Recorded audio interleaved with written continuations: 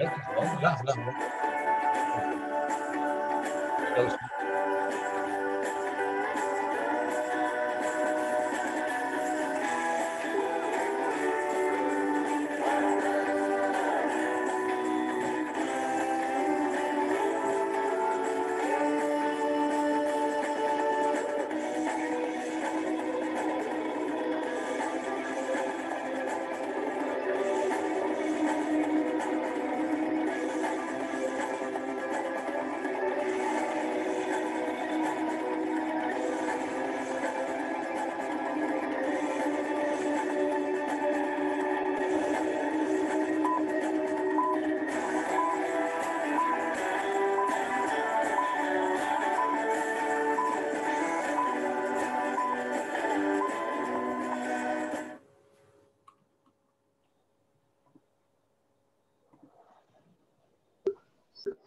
Bonsoir à toutes, bonsoir à tous. Je suis ravi de vous retrouver. Je suis ravi qu'Alessia Lo Porto Lefébure ait accepté l'invitation de l'Institut de l'engagement.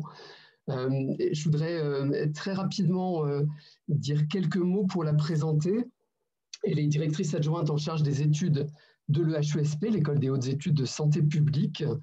Elle est aussi, et j'ai envie de la présenter par cet angle-là, peut-être parce que c'est par cette dimension-là que je l'ai connue, Alessia, il y a très longtemps, à l'époque de Sciences Po et de Richard Descoings.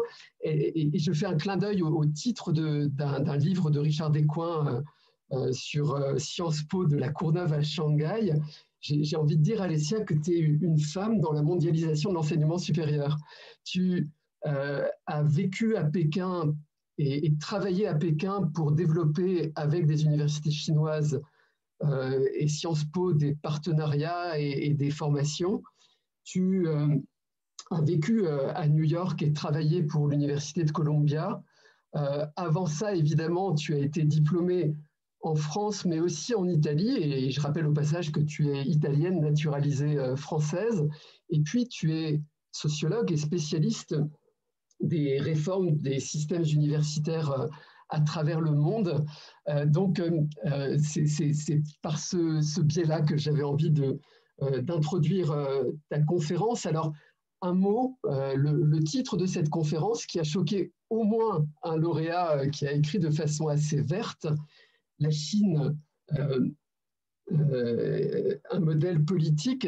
Ce titre, c'est moi qui l'ai choisi, c'est pas Alessia. Alessia avait choisi un titre beaucoup plus savant que celui-ci, et j'ai choisi celui-là presque contre son gré, mais elle vous le dira, pour être justement provocateur, et dans un moment où, évidemment, se pose la question de est-ce que la Chine se pense comme un modèle?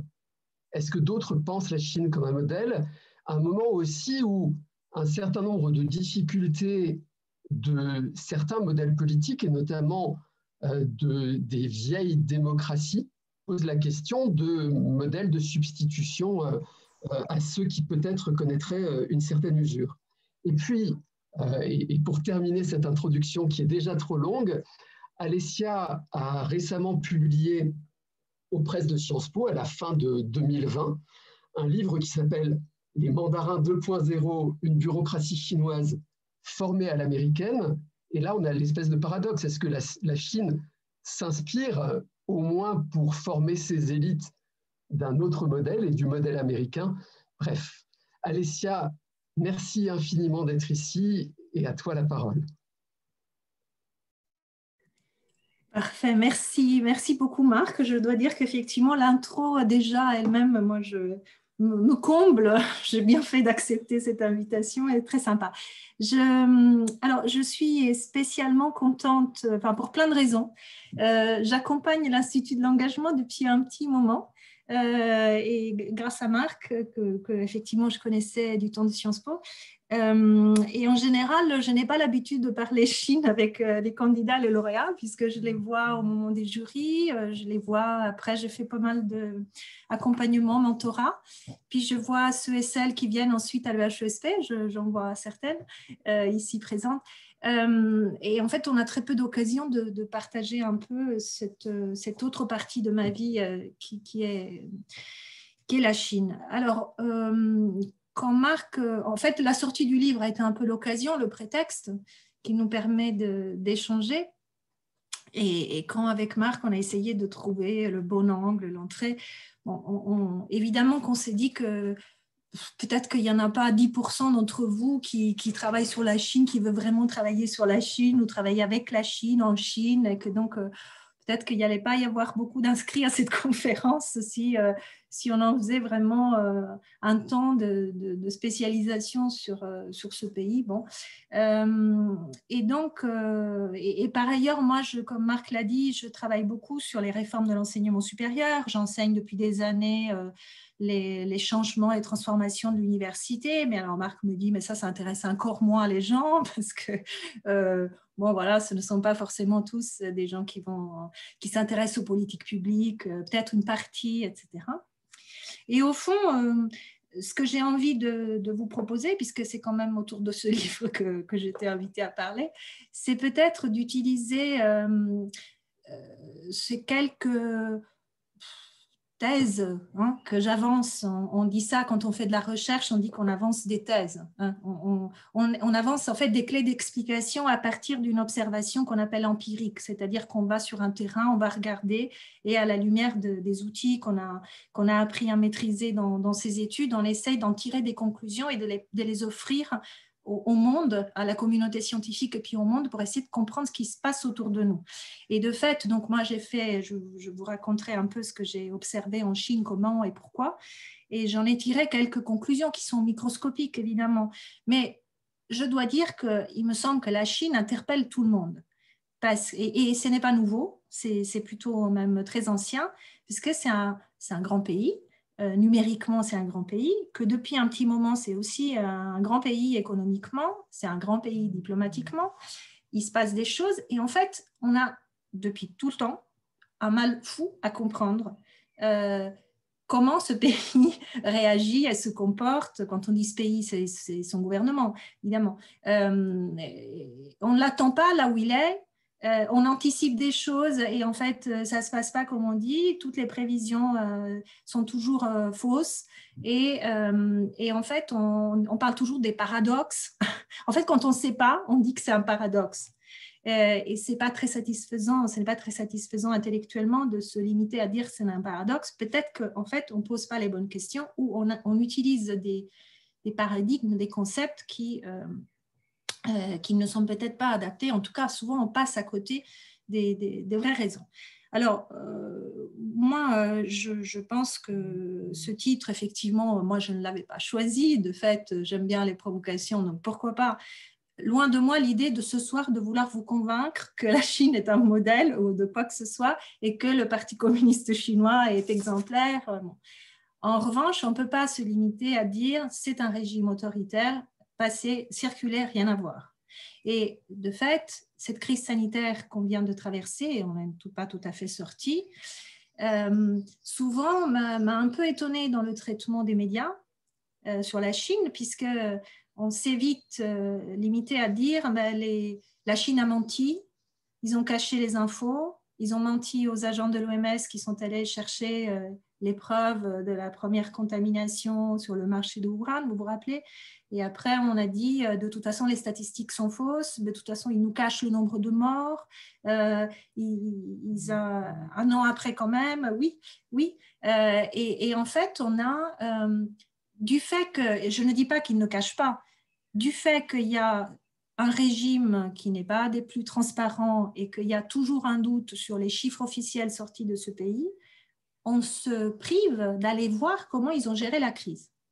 Et donc, on assimile, en fait, ce régime nous empêche parfois intellectuellement d'aller voir ce que ce régime pourrait faire, qui pourrait être quand même intéressant pour nous, malgré le fait que ça soit fait par un régime autoritaire. Vous voyez ce que je veux dire? C'est-à-dire qu'un régime autoritaire fait des choses de régime autoritaire, type la censure, type la violation des droits de l'homme, des libertés fondamentales et tout ce que vous connaissez par cœur. Mais ce régime fait aussi des choses qu'un régime démocratique pourrait faire et qui sont parfois bien faites et qui peuvent en tout cas nous questionner dans nos propres choix. Voilà.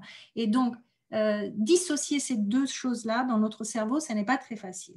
Or, moi, je ne suis pas forcément plus agile intellectuellement que vous. Simplement, il se trouve que j'ai vécu là-bas à un moment. Voilà, il se trouve que j'ai travaillé à Sciences Po, que pour des raisons tout à fait personnelles et familiales, j'ai eu la possibilité d'aller vivre à Pékin en l'an 2001. Alors, pour vous, tout ça, c'est l'an 2001, ça paraît vieux, et certains d'entre vous, alors je ne dis pas que vous n'étiez pas nés, mais peut-être. En 2001, Pékin venait d'obtenir les Jeux Olympiques de 2008. Donc, j'arrive vivre à Pékin dans une effervescence et un enthousiasme invraisemblable. Pourquoi ? Parce que, je vous rappelle historiquement, la Chine qui avait connu depuis la mort de ce grand dictateur qui était Mao Zedong, tout le long des années 80, un certain développement, une ouverture, un développement économique, un développement social, un développement des mœurs, une grande ouverture intellectuelle qui avait laissé penser qu'on était sur une marche vers une espèce de démocratisation. Et puis, en 1989, le 4 juin, certains d'entre vous savent situer cette date, massacre de la place Tiananmen. Autrement dit, il y a un grand mouvement type mai 68, on va dire, avec alliance des demandes sociales, des demandes des jeunes, des étudiants, démocratie, enfin c'est un peu comme les gilets jaunes, on va dire, à l'époque. Eh bien, ça se termine par un massacre avec les chars. Voilà, vous avez peut-être vu des images de cette époque. Et donc, la conséquence de ça, c'est que les relations diplomatiques avec ce grand pays sont gelées, ralenties, compromises avec la plupart des pays de type démocratique. Puisque, voilà, on condamne ce geste, on dit, voilà, la vraie nature du régime, on croyait que ça s'ouvrait, et pas du tout. Alors, de fait, en 2001, donc on n'est pas encore tout à fait sorti de ça. Et en 2001, il se passe deux choses. Il se passe le 11 septembre et il se passe effectivement les Jeux Olympiques. Et on est dans la même période où la Chine entre dans le WTO, dans l'OMC. Ce qui veut dire qu'en très peu de temps, la Chine passe du giron des pays méchants, c'est-à-dire les pays vraiment considérés comme des pays non fréquentables par les démocraties et que diplomatiquement on tenait un peu à l'écart, au monde des pays amis, alliés. Pourquoi ? Parce que le terrorisme, l'acte terroriste du 11 septembre aux États-Unis crée une espèce de coalition nouvelle, inédite, de tous les régimes qui vont être contre les ennemis du monde on va dire islamiste. Je le dis entre guillemets parce qu'on fait beaucoup d'amalgames. Et que la Chine a à ses frontières dans le Xinjiang un ennemi commun, hein, on va dire, avec ce monde occidental qui a peur de l'islam. Et donc, de fait, la Chine dit, moi aussi je combats mes terroristes à mes frontières. Tout ça, évidemment, on n'est pas dupe, mais ça crée de fait une nouvelle possibilité de dialogue géopolitique entre la Chine et à nouveau les pays du monde occidental. Donc moi j'arrive à Pékin, pardon c'est un peu long le détour, hein, mais je vous situe le contexte historique de l'époque. J'arrive à Pékin dans cette période bénie où en fait on est content de voir des Occidentaux. Et donc j'y arrive avec une vague mission de Sciences Po pour qui je travaillais d'aller inventer mon poste parce qu'en gros je partais pour quelques années que je ne savais pas quoi faire et donc j'explorais des possibilités de travailler pour Sciences Po là-bas et j'ai fini donc par ouvrir un bureau de représentation, faire les premiers doubles diplômes, monter des relations, etc. Donc ce qui fait que j'étais au cœur à Pékin dans le quartier des universités, avec les plus grandes universités qui aujourd'hui sont dans le classement qui n'existait pas à l'époque de Shanghai, par exemple.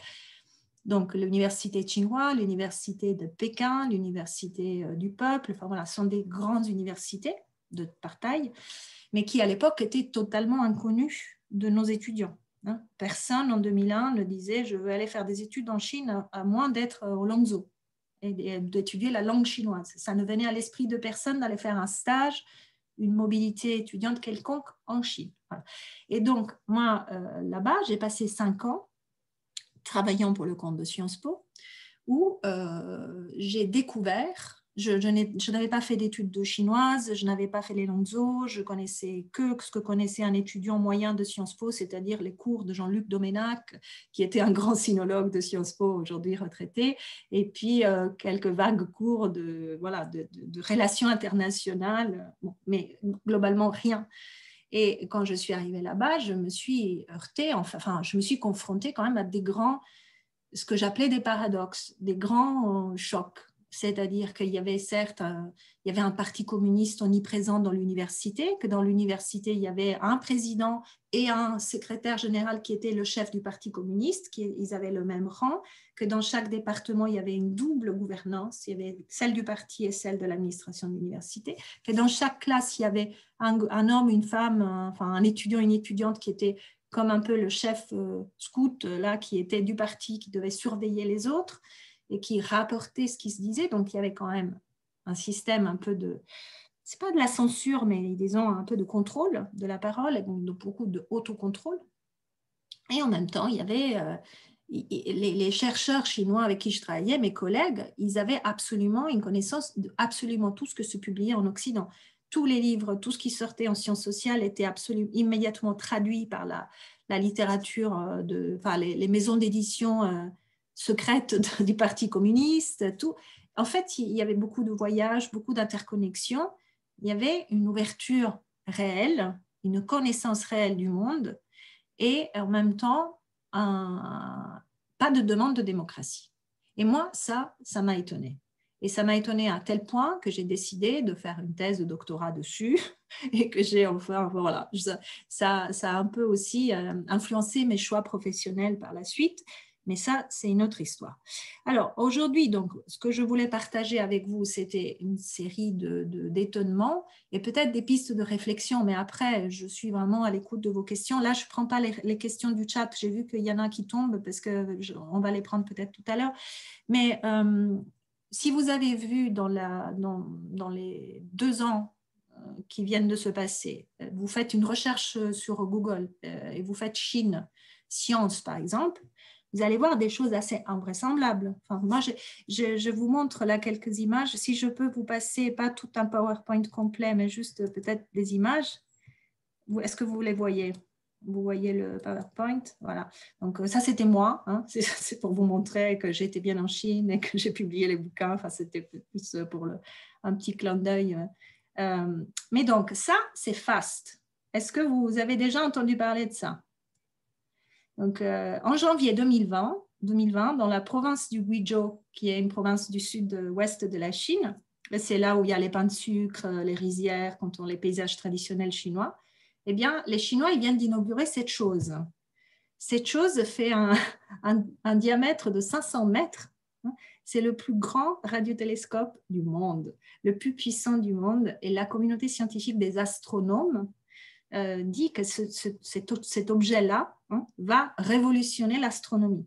C'est-à-dire que ça va être capable de faire des observations dans le ciel, les étoiles, etc., que l'être humain n'avait pas réussi à faire jusqu'à présent. C'est un exemple parmi d'autres. Je vous invite ce soir ou plus tard à faire le jeu de faire Chine, science, dans une discipline quelconque, que vous faites génétique, que vous faites n'importe quoi, et vous allez voir que la Chine est number one partout.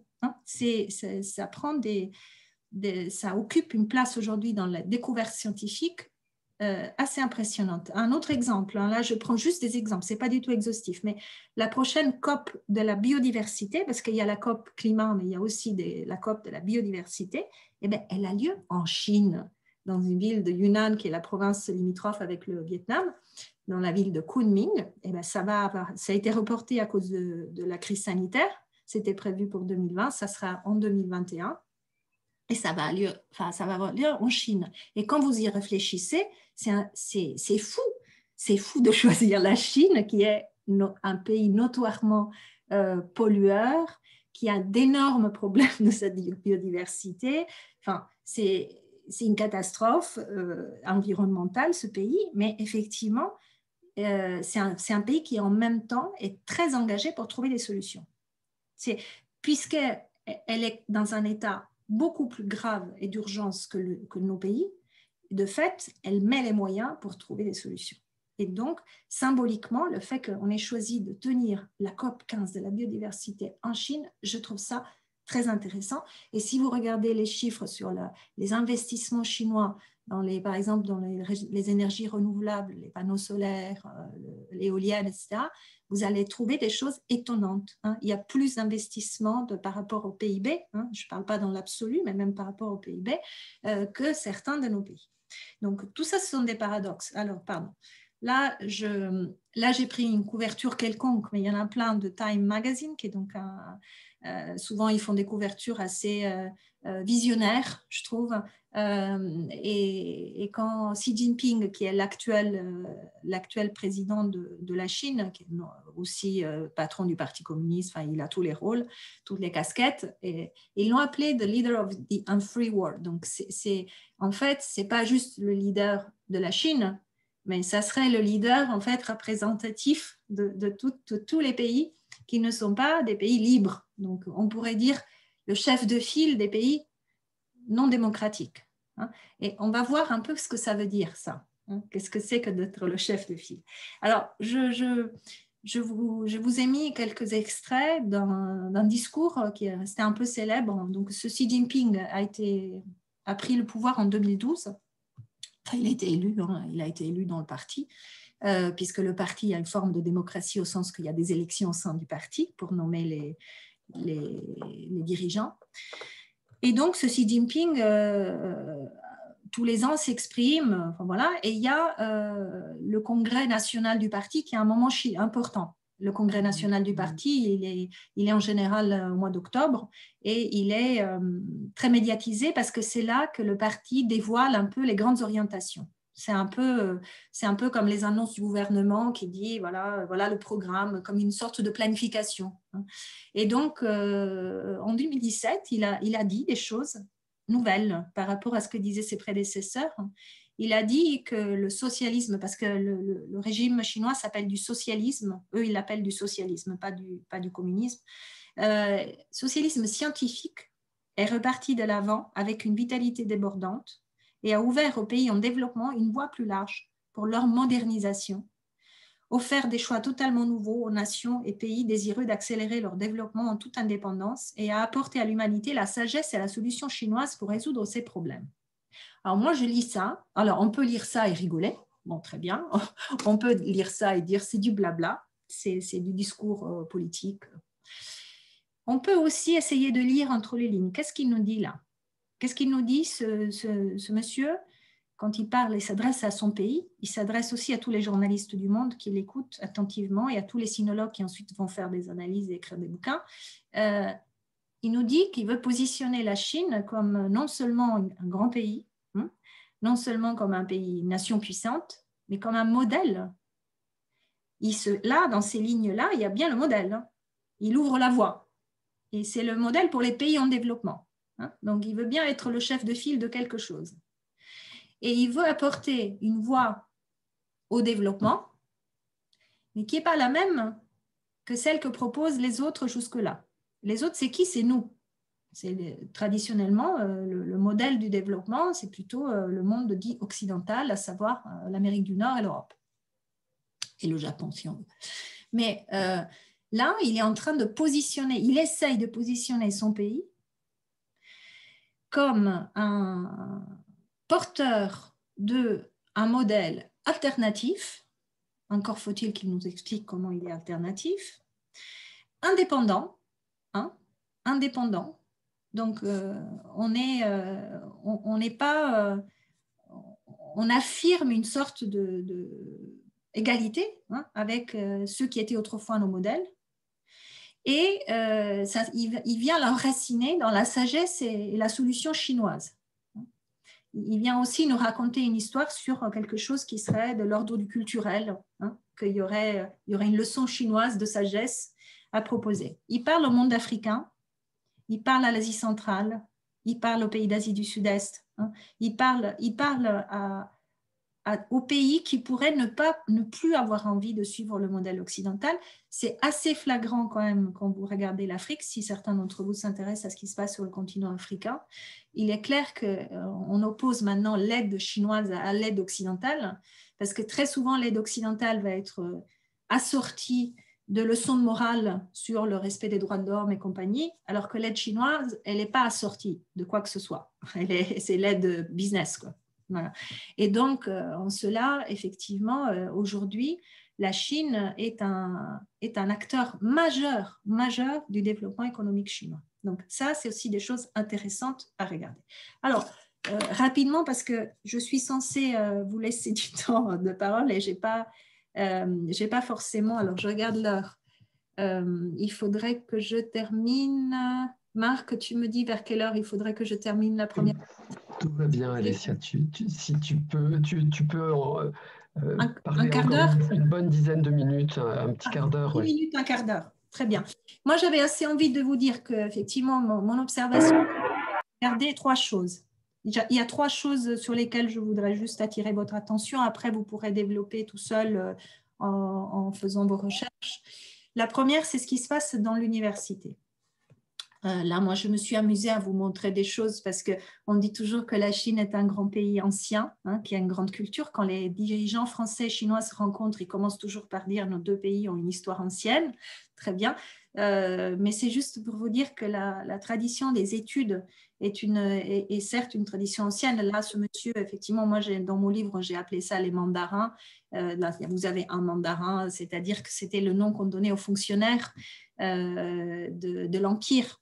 Alors, l'Empire chinois a duré plusieurs siècles, donc selon les dynasties, ils ne sont pas habillés de la même façon et ils n'ont pas forcément les mêmes épreuves au concours, mais disons que la bureaucratie chinoise de l'Empire est restée célèbre avec ce mot mandarin. C'était des fonctionnaires recrutés sur concours. Et là, vous avez à gauche une représentation, mais ça, c'est plus tardif, hein, on est déjà au 19e, mais c'est les épreuves du concours qui étaient basées traditionnellement sur, en fait, du savoir classique littéraire. Hein. Ça n'a rien à voir avec les concours de l'ENA d'aujourd'hui, ni quoi que ce soit. C'est juste pour vous dire qu'il y a une grande tradition. Ça, c'est une image du Capital Library, la bibliothèque impériale, la librairie impériale qui était le lieu, un des lieux, ça s'appelait autrefois des académies impériales, l'équivalent, on va dire, des classes prépa. Hein. Ça serait Louis le Grand, Henri IV, les grands lycées parisiens qui font les préparations, où on préparait les concours pour devenir fonctionnaires. Et ça, ce sont les stèles que vous pouvez toujours visiter. Si certains iront à Pékin un jour, ont été à Pékin, pourront toujours visiter ça. Ce sont des stèles. On ne voit pas bien, l'image n'est pas nette suffisamment pour voir qu'il y a gravé sur chacune des stèles les milliers et milliers de noms des candidats reçus au concours. Donc, c'est assez impressionnant, c'est très grand. Vous pouvez vous balader dans ces stèles. C'est un peu un souvenir de tout ce poids du concours d'entrée dans la bureaucratie d'empire de la Chine. Donc après, je vous ai montré, là, c'est plus des images des années 60 à Pékin, parce que dans les années 60, on est en plein maoïsme et il se passe des malheurs en Chine, puisque c'est vraiment une période mauvaise, on va dire triste pour les études, puisqu'en 66 démarre la révolution culturelle qui amène à la fermeture complète et non seulement à la fermeture des lieux d'instruction, mais à la discrimination, voire violence, voire extermination, on va dire, de toutes les classes dites intellectuelles, mais intellectuelles au sens un maître des écoles, disons tout ce qui était lié au savoir, est mis de côté pendant ces années, pendant 10 ans. Donc, la Chine démarre dans les années 80 avec un handicap assez lourd, qui est que pendant 10 ans, il y a eu un blanc. C'est comme si vous imaginez qu'en France, demain, pendant 10 ans, on supprime toute forme de transmission du savoir et on exile, par exemple, toute personne titulaire d'un niveau bac et plus. Voilà. En disant qu'il faut apprendre des paysans illettrés parce qu'il n'y a qu'eux qui détiennent le vrai savoir. Donc ça, ce sont des images rares qui nous restent des périodes dures de la révolution culturelle où on dénonçait. Là, à gauche, vous avez un peu le point central névralgique de l'université Tsinghua, cette porte, et il y a quelqu'un qui essaye de la démolir. Évidemment, il n'a pas réussi, mais c'est symbolique en fait. Et puis, devant, c'est l'image de l'université de Pékin avec les slogans où on dénonçait en fait des intellectuels, les profs, etc. Et ça, c'est la Chine d'aujourd'hui. Mais je veux quand même vous le montrer parce que ça n'a juste rien à voir. Aujourd'hui, les universités chinoises sont largement américanisées et on y reviendra si vous voulez pour voir qu'est-ce que c'est. C'est pas que la forme, la diplomation avec le lancer des TOC et le Kennedy School qui influence les systèmes d'enseignement et les méthodes d'enseignement, mais ça va bien au-delà. Il y a vraiment aussi des contenus alors ça, c'est les universités dans lesquelles moi j'ai fait mon terrain, comme on dit, en sciences sociales, c'est-à-dire où j'ai fait les entretiens, où j'ai fait de l'observation, qui ont été en fait mes lieux privilégiés d'observation, qui sont 3 grandes universités. Fudan se trouve à Shanghai, les 2 autres se trouvent à Pékin, et ce sont des universités d'élite, on va dire, qui sont fortement internationalisées, mondialisées, qui recrutent des profs qui sont chinois, diplômés de l'étranger, des États-Unis notamment. Et là, je termine par les images. Je termine mon diaporama là, avec les images alors ça, je ne sais pas si vous savez ce que c'est, quelqu'un le devine, mais ce sont les lieux historiques du Parti communiste chinois. En bas, vous avez l'école centrale du parti, qui est vraiment une institution encore plus puissante que l'ENA. C'est le lieu de on va dire, endoctrinement de toute l'élite du Parti communiste. Le lieu où elle se retrouve, il y a les universités d'été, enfin voilà. Et il y a à peu près 15 ans, on a construit à Shanghai sa jumelle, son pendant, pour y apprendre 2 choses, en plus des slogans politiques du parti, pour y apprendre la communication, le media training, comment on parle aux journalistes, et l'économie. L'économie, comment on fait du développement. Voilà. Et ce projet rouge est le fruit de la créativité d'un architecte français. Et vous voyez bien, c'est rouge, c'est le Parti communiste qui s'affiche. Enfin voilà, je n'ai pas besoin de vous faire les sous-titres pour vous montrer. Donc ces images-là, je vais les arrêter parce que c'était plus pour vous immerger un peu dans l'ambiance, mais c'est juste pour dire, les universités chinoises aujourd'hui, donc elles partent avec un bon train de retard par rapport aux nôtres, parce que dans les années 80, personne ne connaît les universités chinoises dans le monde. Et aujourd'hui, quand vous regardez les classements, elles sont très bien classées. Aujourd'hui, dans les années 80, le taux de les Nations Unies et l'OCDE utilisent un critère pour voir si un pays est bien situé en enseignement supérieur ou pas, qui est le pourcentage dans une classe d'âge de personnes qui accèdent à l'université. Et ce taux, il peut aller de 0 dans des pays où il n'y a pas d'enseignement supérieur à 80% dans des pays comme la Corée et le Japon, où il y a beaucoup de gens qui vont dans l'enseignement supérieur. Voilà. Et nous, en Europe, on est plutôt autour de 50%. Et la Chine est passée de 6% dans les années 80 à 45% aujourd'hui. Donc, en très peu de temps, la Chine forme ses étudiants. Ça veut dire qu'elle laisse plus de monde accéder à l'université. Donc, on parle de massification, de démocratisation en quelque sorte, au sens où les Français l'entendent, pas démocratie, mais démocratisation, accès du plus grand nombre à. Et ensuite, la Chine non seulement se contente de faire ça, mais elle ambitionne de placer ses universités dans le top 50, dans le top 100 des universités du monde. Et donc je vous rappelle que le classement dit de Shanghai, qu'aujourd'hui on cite comme ça facilement, il n'existe que depuis 2003. Que ce classement, avant 2003, il n'existait pas. Et que ça ne venait à l'idée de personne de classer les universités chinoises à côté de qui que ce soit. Et que ce classement, il commence par classer les autres, c'est-à-dire qu'il y a un groupe de chercheurs à l'université Jiaotong de Shanghai, un groupe de chercheurs indépendants, disent-ils, qui se met en 2003 à classer les universités hors Chine, selon des critères. Et 2 ans après, une fois qu'ils ont établi les critères, comme par hasard, les universités chinoises font leur apparition dans le classement. Alors, qu'est-ce qui se joue là? Il se joue une guerre des standards. Autrement dit, tant que les classements sont laissés à des standards américains et que donc ce sont les Américains qui disent qu'est-ce qu'est une bonne université, on n'a aucune chance d'être une bonne université.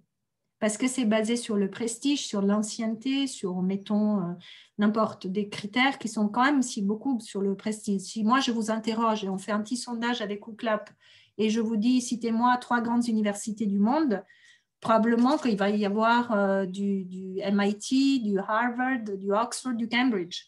C'est-à-dire, ça ne vient pas à l'esprit de quiconque de me citer une université brésilienne dans les top, si je vous en demande 3. Parce que le prestige, la notoriété vont être très vite associés avec des universités anglaises ou américaines. C'est comme ça. Alors que les Chinois, ils se sont dit, on va changer les règles du jeu. Et on va baser l'excellence des universités sur des critères autres. Et ils ont mis des critères, on pourra y revenir dans les questions, qui sont quantitatifs, c'est-à-dire de la production d'articles, des trucs en masse, qu'ils peuvent faire en finançant les universités. Et donc, je fais court, mais ils sont en train petit à petit de former plus de gens, tisser des relations internationales, avoir des universités très mondialisées, faire revenir les profs chinois qui ont étudié à l'étranger pour qu'ils apportent du savoir-faire, du savoir-être, des bonnes méthodes d'enseignement, etc. Ils créent des standards auxquels leurs universités peuvent se conformer. Ils financent de façon très sélective, c'est-à-dire fini avec du financement de toutes les universités comme en France. On finance que celles qui ont un haut potentiel pour devenir des champions mondiaux et les autres, on les laisse financer par les collectivités territoriales si elles veulent bien. Et sinon, elles ferment. Donc, système super élitiste, Parti communiste chinois, super élitiste. Et notre gouvernement est en train de les copier, par parenthèse, mais ça, c'est une autre discussion. Mais en tout cas, un financement sur performance, sur objectif et sélectif. Et ils se mettent aussi à former, et ça c'est l'objet de mon bouquin, mais ça va être, c'est pas pour aujourd'hui forcément, ils se mettent à former les cadres du Parti communiste dans ces universités mondialisées.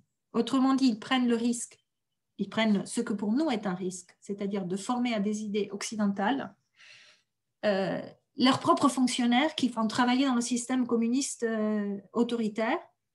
Et ça ne provoque aucune demande de démocratie pour le moment. Donc, c'est très intéressant. Moi, ce que je vais vous inviter juste à réfléchir, à penser, c'est qu'aujourd'hui, le pari de la Chine, c'est de faire une modernité sans démocratie. Et ça, c'est passionnant, juste à observer. Parce que nous, on est persuadés que modernité, ça va avec démocratie. Parce qu'on connaît historiquement ça.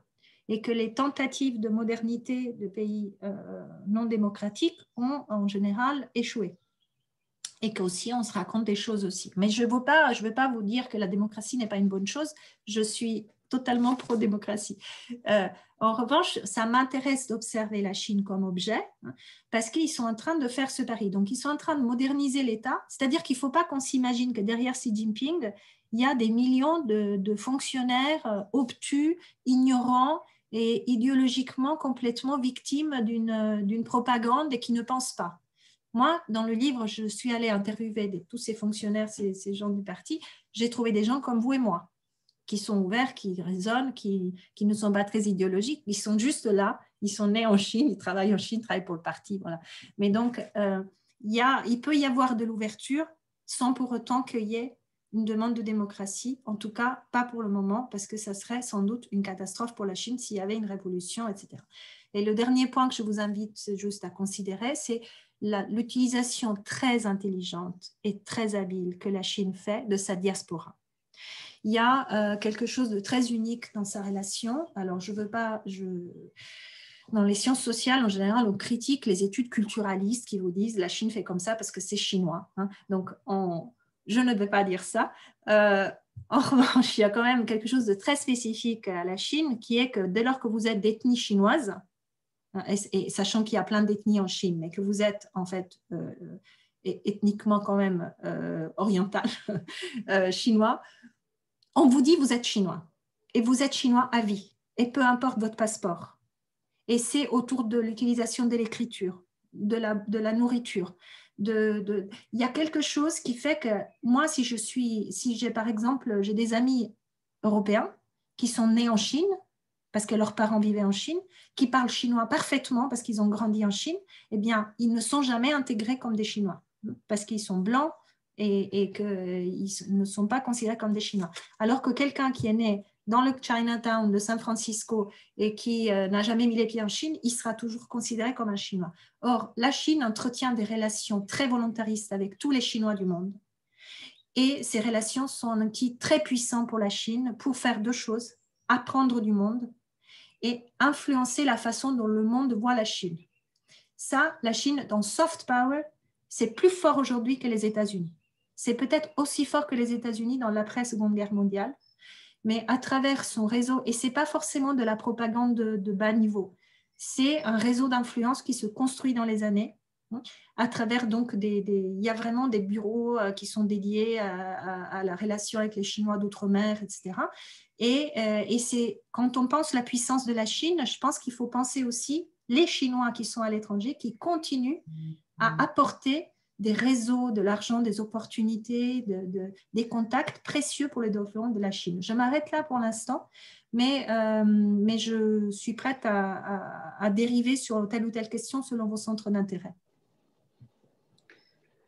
Les questions sont déjà très nombreuses. Je vais porter celle de Timothy Lorkin, qu'il a posée dès le début de la conférence et qui rejoint pour partie ce que tu viens de dire sur le pari de la Chine, de la modernité sans la démocratie.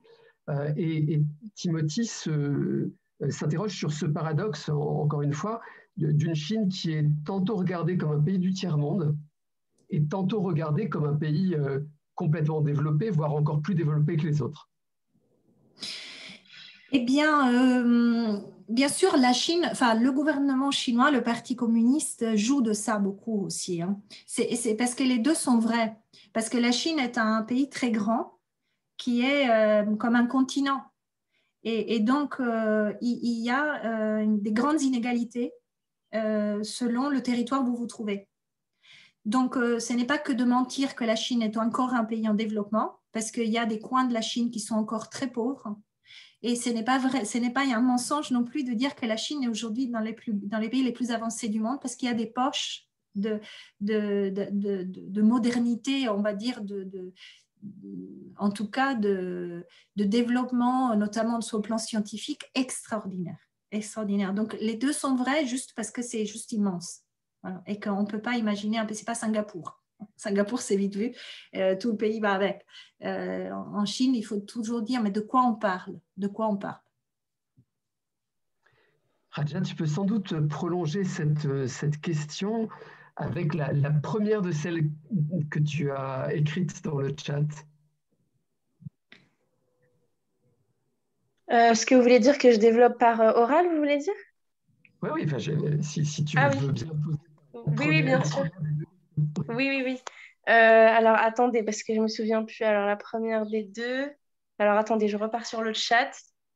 Tu parlais de superpuissance et de Taïwan.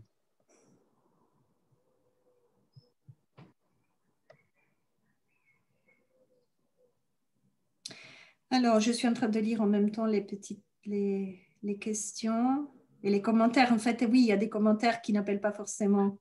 Il y a plein de commentaires.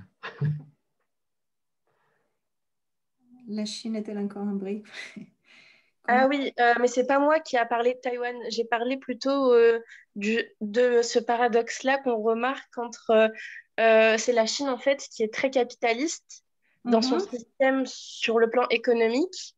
C'est vraiment très capitaliste, voilà. Mais c'est très paradoxal parce que justement sur le plan politique, c'est Xi Jinping et tout le gouvernement chinois qui se revendiquent du communisme et du socialisme.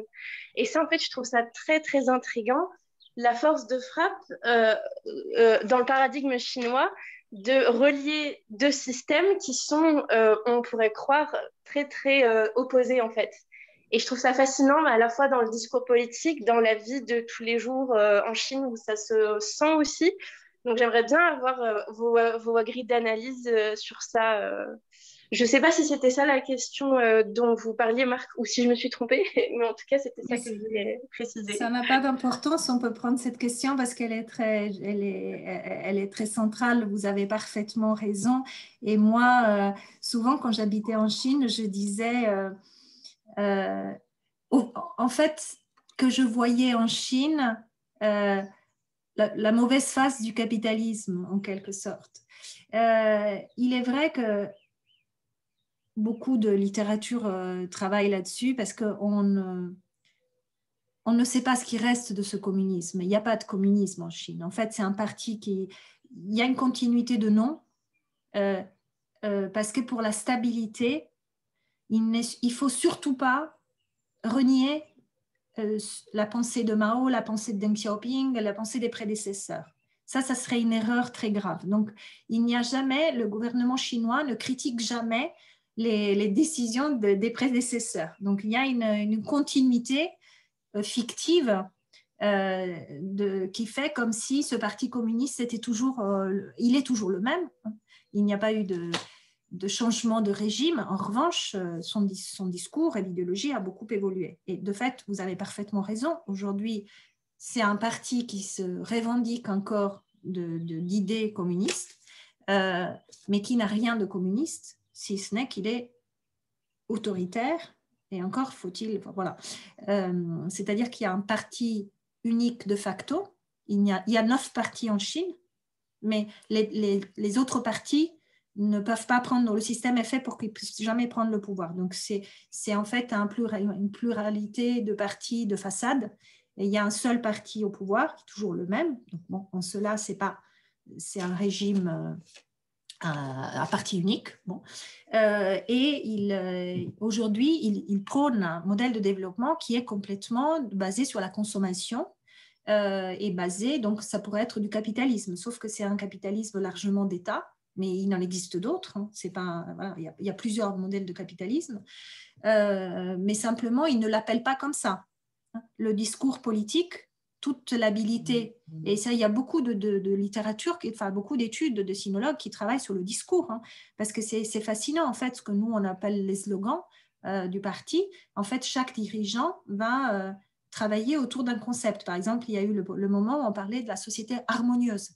La société harmonieuse, ça voulait dire, ne vous inquiétez pas, on va s'occuper des laissés pour compte. On va se développer, mais on va maîtriser le niveau d'inégalité sociale.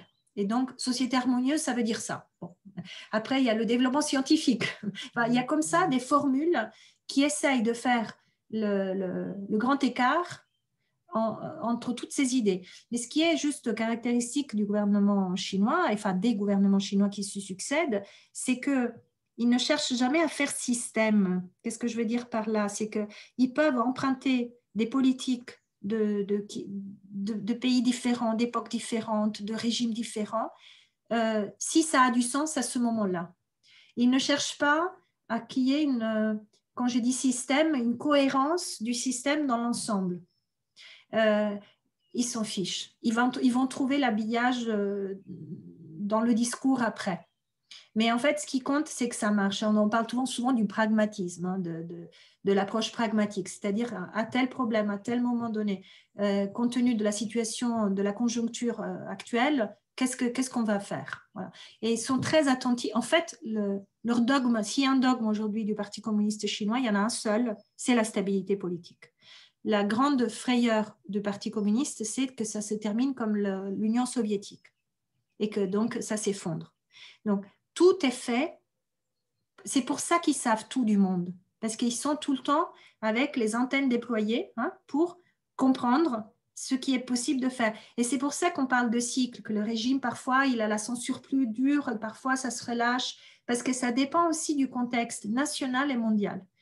Est-ce que c'est prudent ou est-ce que ce n'est pas le prudent? Voilà. Et c'est tout le temps ça. Et selon les opportunités, ils avancent dans une direction ou dans une autre. C'est complètement, enfin, c'est pas qu'ils naviguent à vue, ils naviguent pas à vue, ils veulent faire de ce pays un grand pays, ils veulent développer économiquement, ils veulent développer scientifiquement, ils ont compris que la clé du développement économique, c'est l'invention, c'est l'innovation, c'est la science, ils y mettent le paquet, ils financent les universités, ils financent la recherche, ils font l'inverse de nos pays européens, par parenthèse, et Et en même temps, il navigue à vue dans le sens où il n'a pas de position dogmatique.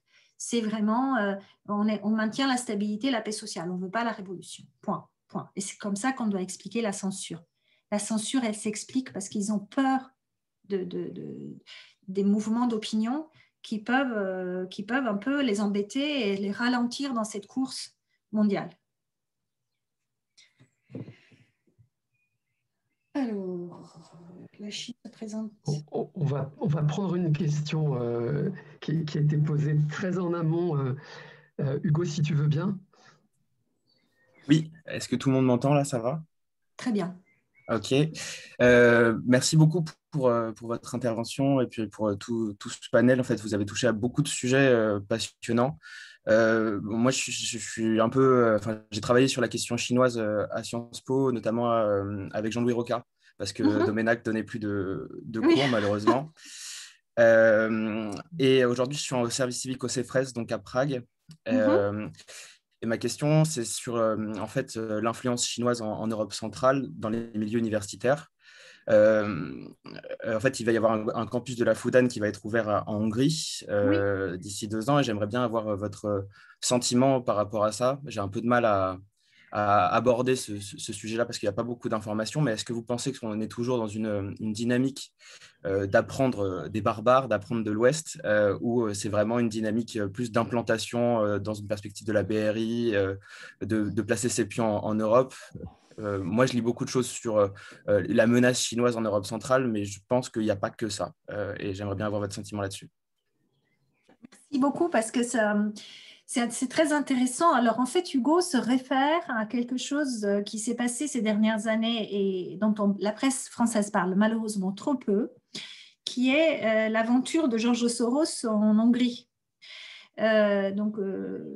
Soros, peut-être que certains d'entre vous connaissent, c'est un peu une personnalité maintenant d'un certain âge, mais c'est un Américain qui a consacré beaucoup de moyens, il a pas mal de moyens, il a créé une fondation, la Open Society Foundation, pour essayer, son idée est simple, c'est de lutter contre les régimes non démocratiques à travers notamment les études. Donc, il donne des bourses, en gros, des bourses d'excellence, comme l'Institut de l'engagement, non pas pour l'engagement dans l'absolu, mais pour essayer de contribuer aux démocraties fragiles, on va dire, pour que ces personnes puissent contribuer. Enfin, voilà.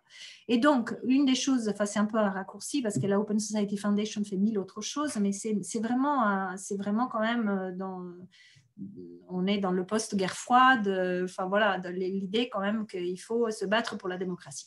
Et donc, parmi les choses qu'a fait ce monsieur, c'est qu'il a créé une belle université en Hongrie et que le régime hongrois, ça ne vous a pas échappé, c'est ceux qui s'intéressent un peu à la géopolitique, depuis quelques années, il n'est pas super démocratique. Et donc, on a trouvé une astuce juridique pour dire que cet établissement était illégal et qu'il devait fermer. Donc, cette université, je ne sais plus comment elle s'appelait, Université européenne centrale, je ne sais plus, elle a été obligée de quitter, de fermer et de se rapatrier à Vienne. Et ce qui est une catastrophe, évidemment, puisque c'est à nos portes, c'est au cœur de l'Europe. Enfin, je vous passe les commentaires personnels. Mais ce qui est intéressant, c'est que dès que Soros s'en va, la Chine arrive. Et c'est exactement ce que je vous disais de l'Afrique. C'est-à-dire qu'on est dans du soft power, on est dans du réseau d'influence. Et le message qu'il nous fait passer, c'est nous, on ne va pas vous embêter. Le régime hongrois, si vous n'êtes pas très démocratique, on ne va pas vous embêter. On vient, et aujourd'hui, on est un acteur crédible, comme les Américains, sur l'enseignement supérieur et la recherche. Donc là, c'est très audacieux. Hein. C'est très audacieux de venir prendre la place de Soros, parce que c'est la Chine qui se met à la place des États-Unis. Et donc, moi, je trouve que il faut le lire comme ça. Moi, je pense qu'il faut le lire en termes d'influence géopolitique, sachant qu'aujourd'hui, la Chine, vous avez peut-être entendu parler de la nouvelle route de la soie, c'est-à-dire que dans le plan de développement économique de la Chine, il y a cette idée d'avoir un grand couloir qui permet, en fait, en traversant l'Asie centrale, de communiquer avec l'Europe. Et donc, la place géostratégique de l'Europe centrale avec l'Asie centrale, c'est très important pour la Chine de sécuriser ce passage parce qu'il faut qu'il y ait des amis. En fait, la Chine veut avoir des amis. La Chine veut avoir des amis, elle cherche à avoir des amis. La Chine a mis en place un système de bourse d'excellence comparable à celui des États-Unis, Fulbright et compagnie, en Afrique. Aujourd'hui, vous allez sur les campus chinois, les étudiants étrangers, bon, il y a quelques Coréens et Japonais qui apprennent le chinois, mais sinon, il y a les Africains, et il y a les Ouzbeks, et il y a les Azéris, etc. Enfin, et avec les bourses du gouvernement chinois. Donc ça, nous, on ne le voit pas parce qu'on est encore, c'est la question de tout à l'heure. On imagine que les pauvres Chinois, il faut leur donner des bourses pour venir chez nous. Mais eux, ils donnent des bourses à d'autres pour se faire des amis, pour construire un réseau d'influence. Alessia, est-ce que tu veux bien poser ta question? Oui. Alors, bonjour. Déjà, merci beaucoup pour cette intervention qui est vraiment plus que passionnante. Je pense que je vais la reformuler un peu ma question, mais avec la pandémie, il n'y a pas eu une isolation encore plus forte de la Chine, avec surtout les pays limitrophes, où les tensions, j'ai l'impression que c'est encore de plus en plus fort. Enfin, il y a toujours eu des tensions avec la Corée, le Japon, tout ça, et les pays comme, les territoires comme Taïwan et Hong Kong, mais aussi avec l'Occident qui commence à vouloir se montrer autoritaire en punissant la Chine par rapport aux Ouïghours et aussi qui se sont rendus compte qu'il fallait être plus indépendant économiquement à cause de tout ce que ça a créé, la pandémie, les produits qui n'arrivaient plus en Europe, tout ça, tout ça. Donc voilà, je voulais avoir votre avis sur ce sujet. Alors, la pandémie, je pense qu'elle joue en faveur de la Chine, puisque ça a été l'occasion pour la Chine d'aider les autres pays et de montrer qu'elle avait une recherche très avancée.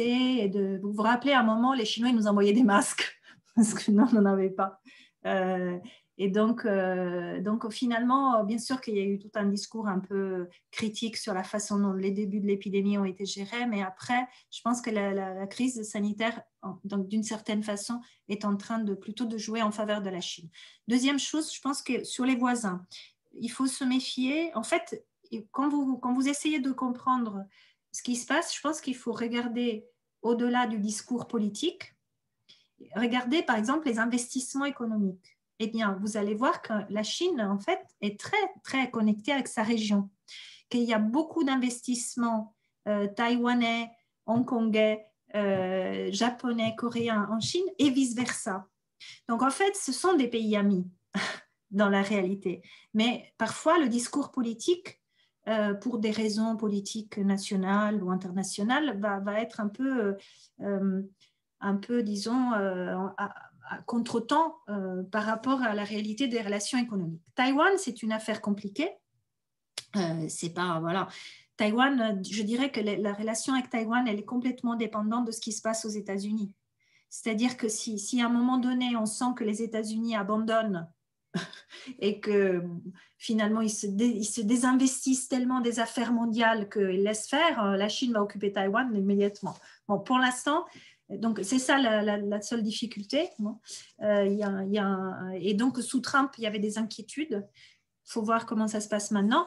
Hong Kong, vous avez bien vu, la Chine occupe Hong Kong, enfin occupe. Depuis 1997, Hong Kong fait partie de la Chine, mais il y avait quand même un accord qui faisait que la Chine devait respecter des tas de choses, et notamment un exercice de démocratie à Hong Kong. Depuis 2 ans, la Chine s'est assise dessus, ses engagements, et personne n'a bougé. Hein? Hong Kong est en train de devenir exactement comme la Chine continentale, exactement, et personne en Occident ne bouge. Donc, vous voyez quand même à quel point la Chine est aujourd'hui quand même un grand pays qui fait peur à tout le monde parce que sa puissance économique et bientôt parce que sa puissance scientifique. Voilà. Après, sur les relations avec le reste du monde, c'est pareil, on dépend trop de la Chine. Et même les États-Unis dépendent trop de la Chine. Donc, il y a toujours ce discours de dire vous êtes des méchants, on va vous mettre des sanctions, vous avez des espions, enfin voilà. Mais ça, je dirais que c'est pour le grand public. Mais dans la réalité, on a des économies tellement interdépendantes qu'on a plutôt tous intérêt à être amis de la Chine. Voilà. Et encore une fois, on n'a pas, enfin moi je ne suis pas de ceux qui craignent la menace chinoise du tout. Hein. Enfin, si la Chine est un grand pays qui finance, très bien, faisons des affaires avec la Chine. Je ne peux que vous encourager à apprendre le chinois, à voyager en Chine, parce que dans votre vie professionnelle, vous aurez sûrement des occasions de travailler avec la Chine. Et moi, j'ai passé 5 ans de bonheur. J'ai beaucoup aimé avoir des amis chinois et apprendre le chinois et travailler avec eux. Enfin, voilà, je pense que ce n'est pas forcément binaire, qu'il faut avoir peur parce qu'ils se développent. Il faut juste se développer avec eux, profiter de leur développement. Je profite de ce que tu viens juste de dire à propos de tes amis chinois pour passer la parole à Alain, depuis Grenoble.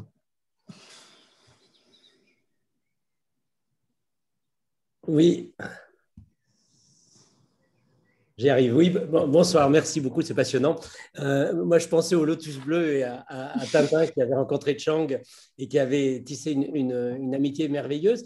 Je me disais, vous qui avez été dans plein de pays et donc qui avez fait cette expérience chinoise, est-ce que vous avez à un moment vous avez eu l'impression de pouvoir entrer dans la vie des Chinois, d'avoir des contacts, d'avoir une forme d'intimité où vous vous sentiez chinoise, où vous compreniez comment les Chinois nous voyaient? Parce qu'on a une espèce on dit la Chine, on dit les Chinois, mais bon, c'est d'une complexité inouïe.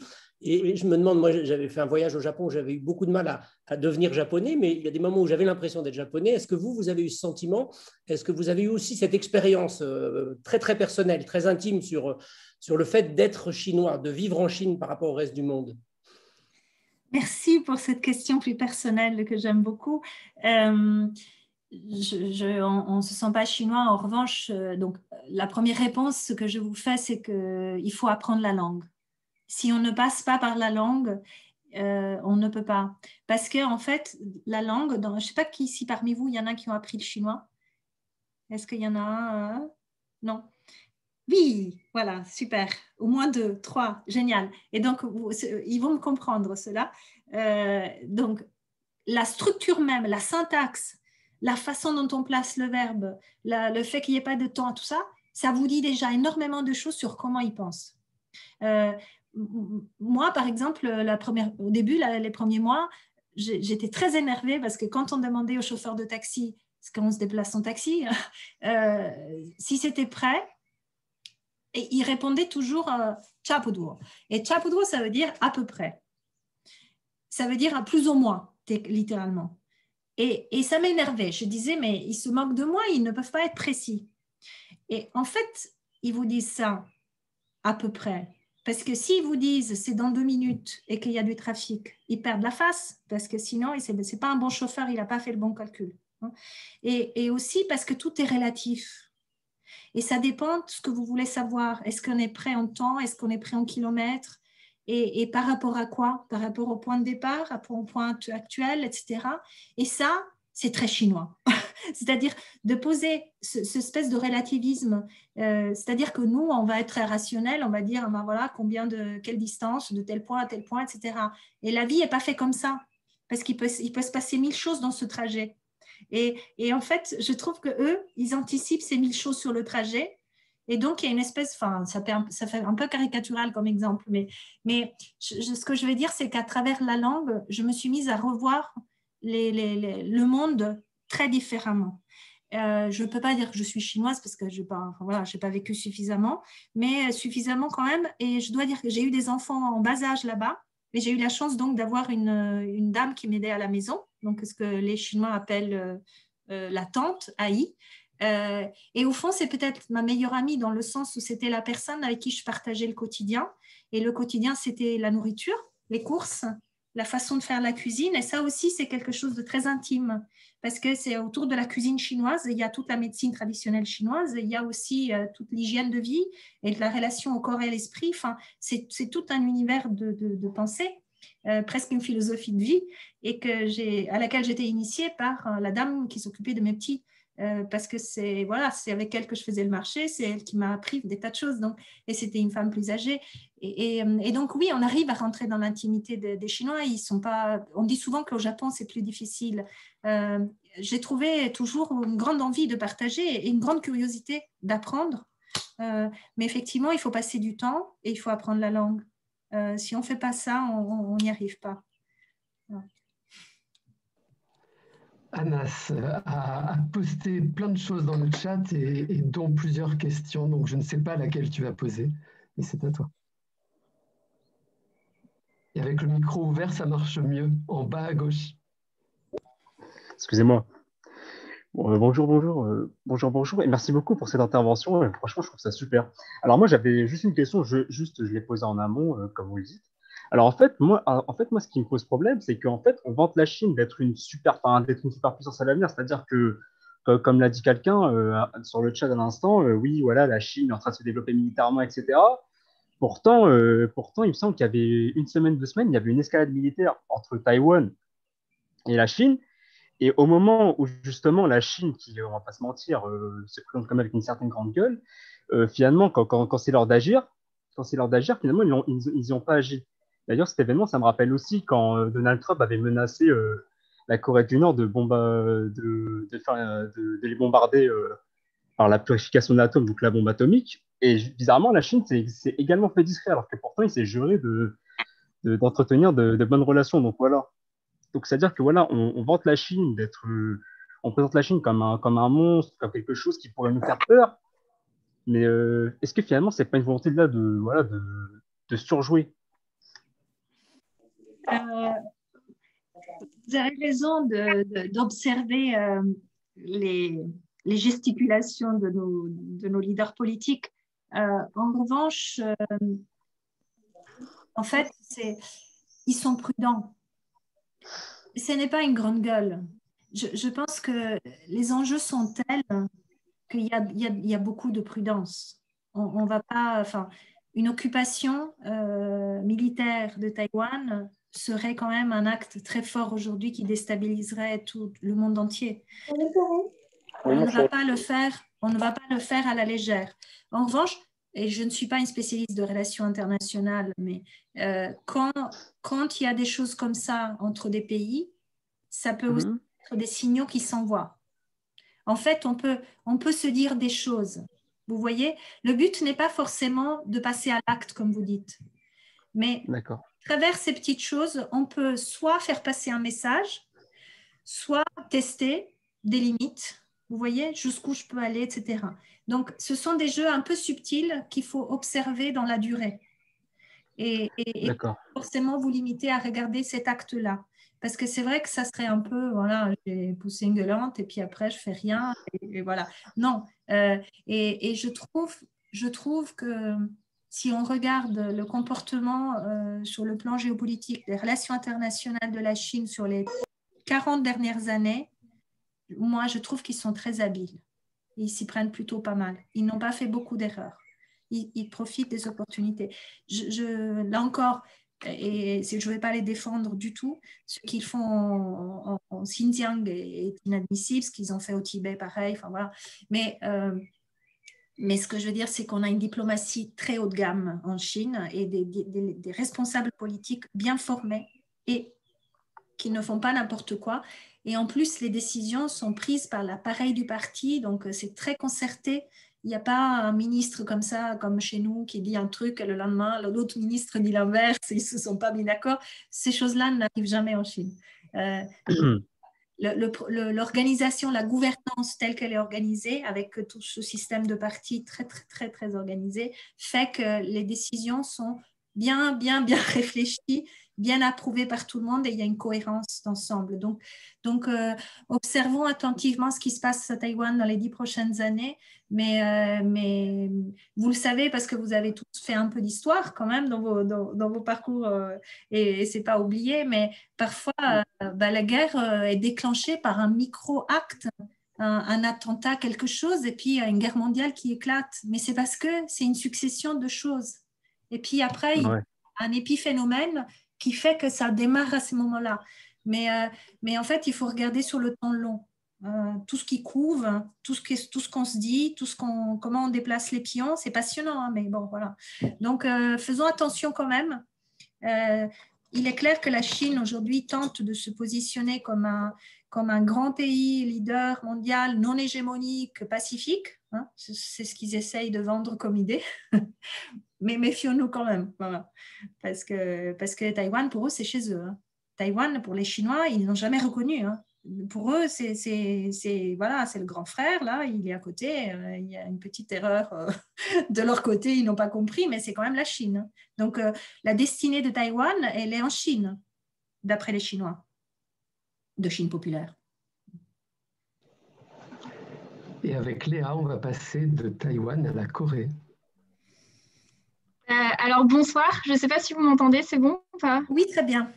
Ok, super. Alors, déjà, merci beaucoup pour votre intervention. C'était absolument passionnant et ça me rappelle un peu les cours d'intelligence culturelle que j'avais eu à l'EM Normandie. C'est très complémentaire. Donc, vraiment, merci à vous. Alors, moi, en ce moment, je suis en train de me passionner pour l'histoire de la Corée, les dramas coréens, la pop coréenne, tout, voilà. Et du coup, je me suis aperçue qu'il y avait un gros débat, un conflit entre les Chinois de Chine populaire et la Corée du Sud sur du coup l'origine du patrimoine culturel coréen et notamment des traditions culinaires, des vêtements, etc. Et du coup, je voulais savoir, vous savez d'où ça vient, puisque ça sort de nulle part, genre depuis le début de la pandémie, c'est en train de se tirer des balles dans le pied entre les deux sur les réseaux sociaux, c'est assez hallucinant. Donc ça, c'est la première question. Pardon. Et la deuxième, c'est par rapport au racisme qui est apparu à cause de la pandémie et du coup de Wuhan. Et en fait, ça touche finalement pas forcément les Chinois, mais en fait la communauté asiatique. Et du coup, est-ce que vraiment ils ont un intérêt là-dessus, les Chinois, parce que ça va finir par leur retomber dessus à un moment ou un autre, en fait. Ils ont intérêt à quoi? À ce que ça se tasse un petit peu, parce que s'il commence à y avoir autant d'actes de racisme envers la communauté asiatique et qu'ils ne font pas la différence entre Chinois ou pas Chinois et qu'ils prennent tout le monde pour des Chinois, il va y avoir un moment, ça va prendre des proportions énormes. Oui. Alors, je vais répondre rapidement sur ce point qui est important parce que je le relie aussi à ce qui s'est passé aux États-Unis récemment à Atlanta. Vous avez vu, il y a eu aussi une attaque terroriste contre des Asiatiques, juste parce qu'elles étaient asiatiques. Sur la question de la querelle récente sur l'origine de la nourriture coréenne, ça, je ne sais pas. Là, je n'ai pas suivi ça. Mais sur le racisme anti-asiatique. Alors, on a effectivement observé des actes de racisme, parfois violents, partout dans la pandémie, en Europe, en France aussi. Les communautés asiatiques se sont mobilisées pas mal. Moi, j'ai vu des documentaires, enfin, voilà, et aux États-Unis. Alors, en général, en fait, ce qui se passe, c'est que moi, je ne suis pas une spécialiste de ça, mais j'ai une analyse simple qui vaut ce qu'elle vaut, qui est que le racisme, il est latent, il est là. C'est pas la crise, c'est pas parce que c'est Wuhan que tout d'un coup on devient raciste. Simplement, il s'exprime en général vis-à-vis de minorités dérangeantes ou visibles. Et traditionnellement, les minorités asiatiques, elles sont pacifiques, dociles, elles vivent cachées, elles font de mal à personne, et donc elles n'étaient pas victimes spécialement d'un racisme. Quand vous interrogez quand même des Cambodgiens, des Vietnamiens qui sont à Paris, etc., enfin, en France, ils vous disent quand même qu'ils ressentent des épisodes de racisme. Enfin, je pense c'est juste que c'est un groupe qui est traditionnellement perçu comme moins dangereux par rapport à d'autres minorités visibles. Et donc, on en parle moins. Mais là, la pandémie a fait qu'on en a parlé plus et que, voilà, c'était un peu... il y a eu des amalgames de fait. Mais pour moi, c'est juste l'expression de racisme qu'il faut combattre et qui est latent et qui s'exprime vis-à-vis de toutes les différences. Avec la spécificité aux États-Unis et peut-être en Europe aussi, mais surtout aux États-Unis, c'est que les minorités asiatiques, qu'elles soient d'origine américaine, donc ce qu'on appelle les Asian Americans aux États-Unis, c'est-à-dire des Américains qui sont juste ethniquement asiatiques parce que 4 générations, ou les nouveaux venus, parce que tous les étudiants étrangers qui viennent aux États-Unis sont essentiellement asiatiques, eh bien, cela mis bout à bout, ça fait la part de l'Amérique la plus éduquée de l'Amérique. C'est-à-dire que quand vous regardez les taux de diplôme des gens ethniquement asiatiques, vous avez l'élite. Bon. Donc, ça peut aussi être ça, c'est-à-dire qu'à un moment donné, ça devient un target, enfin une cible de racisme vis-à-vis de la part des majorités blanches aujourd'hui remises en cause. est plutôt déclinante, celles qui ont élu Trump. Vous voyez, ça peut s'exprimer aussi la haine vis-à-vis de l'asiatique parce qu'on prend conscience que finalement, ils sont plutôt pas forcément intégrés au sens où on l'entend parce qu'ils restent beaucoup en communauté, mais en tout cas, ils ne sont pas laissés pour compte. Ils ont plutôt une bonne intégration sur le marché de l'emploi et des niveaux d'études. Donc, effectivement, on peut assister, plus la Chine va monter en puissance, plus toute l'Asie va être perçue comme un concurrent, comme une menace, et donc le racisme latent va peut-être s'exprimer contre ces gens, comme ça s'est exprimé vis-à-vis des Juifs à une époque. Hein. Enfin, on est un peu sur le même... Peut-être que c'est les Juifs d'aujourd'hui, les Asiatiques, potentiellement. C'est-à-dire qu'on en craint l'influence, on peut... Mais bon, ça, c'est des débats difficiles. Là, je vous livre juste mes pensées. Je n'ai pas forcément...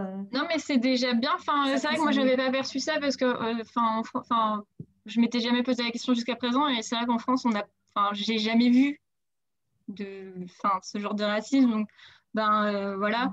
Et puis, c'est vrai que le débat en ce moment en France est surtout tourné autour du monde arabe et de l'islamisme, Oui. etc. Donc, des musulmans et tout. Donc, en fait, au final, on passe à côté de ça. Enfin, c'est vrai qu'on ne le voit pas, mais probablement que ça existe en France et qu'on ne l'a pas perçu. Parce qu'il y en a moins. Parce que je pense que c'est une minorité plus petite en France, sans doute, par rapport aux États-Unis. Mais c'est réel. Enfin, moi, j'ai lu des choses. Je pense qu'il y a un racisme aussi. Alors avec Adrien, on va aller du côté de l'océan Indien. Et je crois qu'Adrien est en direct de la Réunion. Exactement, Marc. Bonjour à tous et merci beaucoup pour votre intervention qui est vraiment passionnante. Moi, j'avais juste une petite question aussi. On parlait justement des pouvoirs d'influence et souvent, la Chine, en fait, elle a quand même cette particularité aujourd'hui d'être présente quand même sur toutes les grosses zones et les gros enjeux du monde. Et que ça soit dans des rapports de force en Europe où elle est l'un des principaux acteurs du monde économique européen aujourd'hui avec ses exportations et puis pas mal de conquêtes de marché. Très présente aussi dans les rapports de force dans le Pacifique avec les États-Unis. Et en fait, il y a un autre enjeu qui se joue, alors plus localement pour nous, mais qui est quand même une zone pas si petite que ça, c'est dans l'océan Indien avec l'Inde, justement, avec le voisin géant indien. Et notamment, moi, je prends l'exemple de Madagascar, où j'ai fait une mission pendant 1 an et demi, dont je suis revenu fin 2019. Et à Madagascar, on voit quand même qu'il y a une espèce de guerre froide qui se livre dans toute la zone, que ce soit à Madagascar, que ce soit à Maurice, etc., entre l'Inde et la Chine. Et on s'interroge quand même jusqu'où ça va aller. Notamment, nous les petits pays au milieu de tout ça, notamment la Réunion, on s'interroge vraiment là-dessus. Et juste pour la petite parenthèse concernant la diaspora, ce qui est assez impressionnant à la Réunion, c'est que la Réunion est constituée d'un vrai métissage historique depuis quand même un certain nombre d'années, même de plus d'un siècle que les différentes communautés sont très présentes. Et ce qu'on n'avait jamais mesuré, c'était à quel point la partie chinoise, qu'on appelle chinois à la Réunion, chinoise de la population réunionnaise, était encore très en lien avec le pays, et notamment avec les flux récents. On se rend compte, et même dans l'organisation des familles chinoises traditionnelles réunionnaises, on se rend compte qu'en fait, la culture chinoise est encore très, très, très, très ancrée même dans leur quotidien, quoi. Voilà, c'était une petite digression, mais voilà. C'était juste pour savoir par rapport à la Chine, par rapport à l'Inde, parce que finalement, ça peut être la grosse explosion. On parle souvent de l'Europe et des États-Unis, mais l'Inde, c'est l'autre grand géant mondial en termes de population et même de développement. Et donc, c'était pour avoir votre avis sur ce potentiel conflit et en tout cas cette vraie guerre ouverte quasiment entre ces deux pays voisins. Ben oui, c'est un gros sujet. En fait, on les compare souvent, l'Inde et la Chine, et finalement, à la comparaison, la Chine est toujours gagnante un peu sur tous les critères. Ces deux pays ont des relations compliquées, vous le savez, hein, parce qu'il y a le Pakistan qui vient se mettre là, et que la Chine est plutôt un allié du Pakistan, que la Chine est un pays autoritaire et l'Inde est une démocratie, et donc la Chine ne voit pas d'un bon œil tout développement positif de l'Inde, qu'ils ont des problèmes, des conflits de frontières, ils se regardent, ils ne s'aiment pas beaucoup. Ce que est intéressant à voir, c'est qu'en Chine, il y a absolument pas du tout, alors que je vous ai dit qu'ils étudient le monde, qu'ils ont des centres absolument des observatoires de absolument toute la planète, mais il y a très peu d'études sur l'Inde. Il n'y a pas vraiment des grands centres d'études indiennes en Chine. Hein. Et vice-versa, les Indiens, j'ai pas vraiment le sentiment qu'ils s'intéressent beaucoup enfin, ils s'intéressent, ils regardent évidemment, mais il n'y a pas non plus de grande tradition de sinologie du côté de l'Inde, alors que dans tous les pays de l'Asie du Sud, il y a toujours la diaspora chinoise à côté de la diaspora indienne. Et vous allez à Singapour, vous allez en Malaisie, vous allez en Indonésie, vous allez partout. Il y a le groupe ethnique, enfin il y a les Malais aussi, mais il y a les Chinois et il y a les Indiens. Et c'est toujours les diasporas les plus éduquées. Et vous allez aux États-Unis et vous avez qui sur les campus et dans les facs d'ingénierie et dans les PhD? Les étudiants indiens, les étudiants chinois. Voilà. Donc ce sont aujourd'hui les deux pourvoyeurs de cerveau et de talent du monde. La différence, c'est que ce que je vous ai dit de la diaspora chinoise, l'Inde n'arrive pas à le faire. La diaspora indienne, elle ne veut surtout pas revenir. Enfin, j'exagère, je ne sais pas s'il y a des étudiants indiens parmi vous, mais globalement, les Indiens, quand ils reviennent, ils ne trouvent pas les conditions que trouvent les Chinois quand ils reviennent. C'est-à-dire que le pays est quand même encore très embourbé dans sa bureaucratie, dans sa corruption, dans toutes ces lenteurs qui font qu'en fait, il n'y a pas vraiment d'incentive pour la diaspora indienne de revenir et réinvestir tout son savoir et tous ses réseaux en Inde. C'est très difficile, donc ils viennent pour les vacances. Mais voilà. Alors qu'en Chine, en fait, ça devient une très forte valeur ajoutée. Quand vous venez de l'étranger, on vous fait des ponts d'or pour venir parce qu'on a compris ce que vous apportez. Donc, et puis parce que l'Inde n'est pas du tout un pays centralisé. L'Inde, n'oubliez pas, c'est une fédération.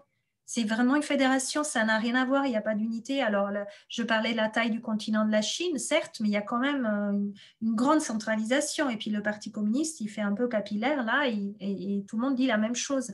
En Inde, c'est absolument rien à voir. Entre un État et l'autre, c'est pas la même langue, mais c'est même pas la même politique. Donc il n'y a pas de cohérence forcément dans l'approche de la diaspora. Donc ça, c'est quelque chose qui limite énormément, me semble-t-il, aujourd'hui, le développement, en tout cas scientifique de l'Inde. L'Inde a des talents extraordinaires à l'étranger, en Angleterre, aux États-Unis, en Australie, mais le pays n'en bénéficie pas beaucoup. Le pays a un grand retard sur le plan du développement de son enseignement supérieur et la recherche dans le pays, pas à l'étranger. Donc oui, l'évolution des relations Chine-Inde, ça va être à surveiller aussi.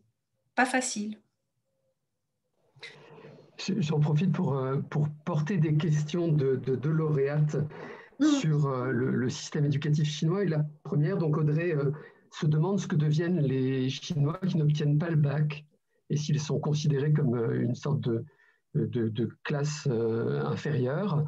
Et Solène se demande quels sont les critères de sélection des universités chinoises et s'il y a des parallèles à faire avec les universités ou les grandes écoles en France. Alors, donc le système, d'abord dans tous les pays d'Asie du Nord-Est, à savoir la Corée, le Japon, la Chine, il y a, on va dire, ce sont les pays confucéens, on va dire ça, comme si on veut les classer, il y a une grande importance des études. Les parents, enfin traditionnellement, qu'un enfant réussisse des études, c'est quand même ce qu'il peut faire de mieux. C'est très, très, très valorisé, beaucoup plus que dans toute autre culture, même si en Méditerranée, c'est un peu la même chose, mais c'est plus. Voilà. Donc, il y a une grosse pression. Aujourd'hui, dans ces trois pays, c'est à peu près la même chose. C'est-à-dire que dès l'âge de l'école primaire, on commence à se préoccuper des écoles dans lesquelles vont aller les enfants pour qu'ensuite ils puissent rentrer dans les bonnes universités. Donc, il y a un grand stress autour de ça. Ça s'exprime différemment dans les trois pays. Il y a des systèmes de prépa, enfin voilà, vous pouvez imaginer, mais enfin, vous me direz aux États-Unis c'est un peu pareil, avec prendre d'autres formes, mais il y a un grand stress autour de ça. La complication, c'est qu'en Chine, il y a un enfant en général et pas deux. même si maintenant l'interdiction a été levée, globalement on reste sur des taux de natalité autour de 1 point quelque chose. Donc en général, la famille, elle a un enfant et donc cet enfant, il a quand même la pression de 4 grands-parents pour aller faire des bonnes études. Et donc, ne pas avoir son bac, c'est quand même, oui, c'est un peu la honte. C'est-à-dire que, oui, ceux qui n'arrivent pas à avoir le bac, c'est difficile après d'avoir une place dans la société. En revanche, donc l'année du bac, vous passez aussi le concours national d'entrée à l'université qui n'est pas la même chose.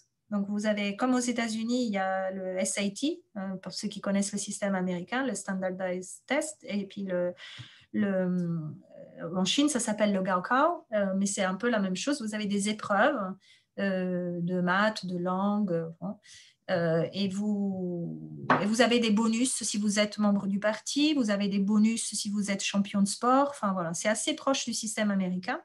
Et après, en fonction de votre rang de classement et de votre ville dans laquelle vous habitez, vous avez une place à l'université. Et vous avez une place à l'université dans une discipline donnée. C'est-à-dire qu'en gros, vous ne choisissez pas vraiment vos études. Ça dépend de votre classement. Vous pouvez choisir, par exemple, d'être dans une bonne université, dans une matière qui ne vous intéresse pas du tout, ou inverser, si votre prioritaire, c'est telle matière, et vous avez une place dans une université moins cotée. Bon, voilà. Donc, il y a beaucoup de stress autour de ça, ce qui fait qu'aujourd'hui, comme la classe moyenne augmente en Chine et que le revenu moyen augmente et qu'aujourd'hui, il y a quand même beaucoup de gens qui ont les moyens. Je rappelle qu'en Chine, il y a un taux d'imposition très, très faible par rapport à nous. Donc, aujourd'hui, en fait, une famille chinoise moyenne a plus de moyens qu'une famille moyenne en France. Ça, il faut le dire, dans les grandes villes. Et donc, ils envoient les enfants à l'étranger quand ils pensent qu'ils n'ont pas des notes suffisamment bonnes pour aller dans les bonnes universités chinoises. Parce que quand ils postulent dans une université européenne, il n'y a pas forcément besoin de produire les résultats du concours national chinois, vous voyez.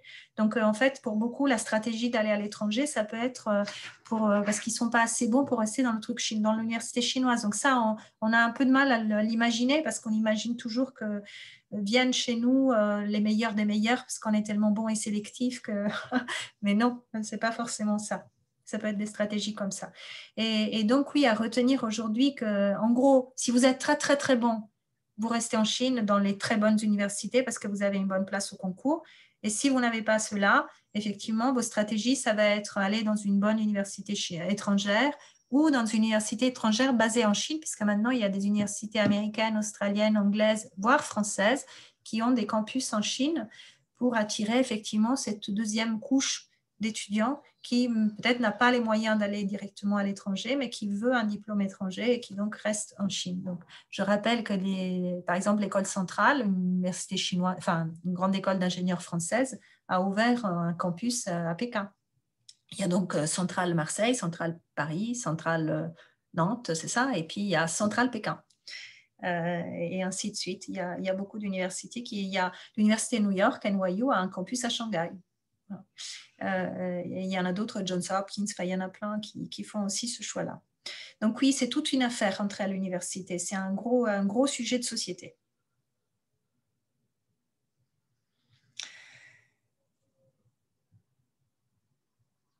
Est-ce qu'il y a les points des bons citoyens? Oui, il y a des questions autour de ça. Terrible, oui, mais ça, c'est tout un chapitre sur la censure. Je ne sais pas si on veut prendre cette question, mais effectivement, maintenant, la crise a permis au gouvernement chinois d'aller très, très, très vite dans le contrôle.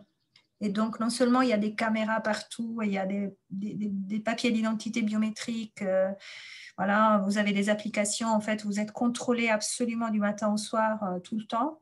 Mais en plus, on a mis en place ce système de points. Effectivement, c'est Black Mirror, c'est flippant, je confirme. Voilà. Et le fait qu'il y ait eu la crise sanitaire, ça a permis de faire passer la pilule sans problème parce que en fait, les gens se sont mobilisés contre l'ennemi qui était le virus. Et ils ont considéré que tout ça, c'était bien parce que c'était pour vaincre le virus.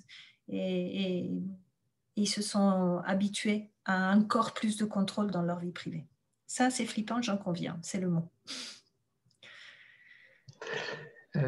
On va poser deux questions d'un coup et deux questions qui sont liées à la vie politique chinoise. Nathan, d'abord et puis EB, et je ne sais pas qui est EB ensuite.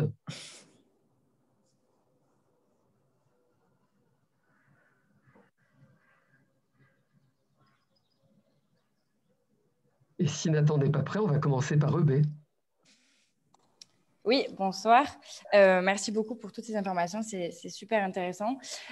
Du coup, moi, je voulais savoir, puisque vous avez vécu en Chine, donc vous avez certainement dû parler avec des citoyens chinois. En fait, on ne voit rien, en tout cas des pays occidentaux, on ne voit pas des mouvements sociaux ou en tout cas toute forme d'opposition en Chine. Et du coup, je voulais savoir un petit peu, est-ce que, quand vous avez discuté avec des citoyens chinois, comment ça se passe?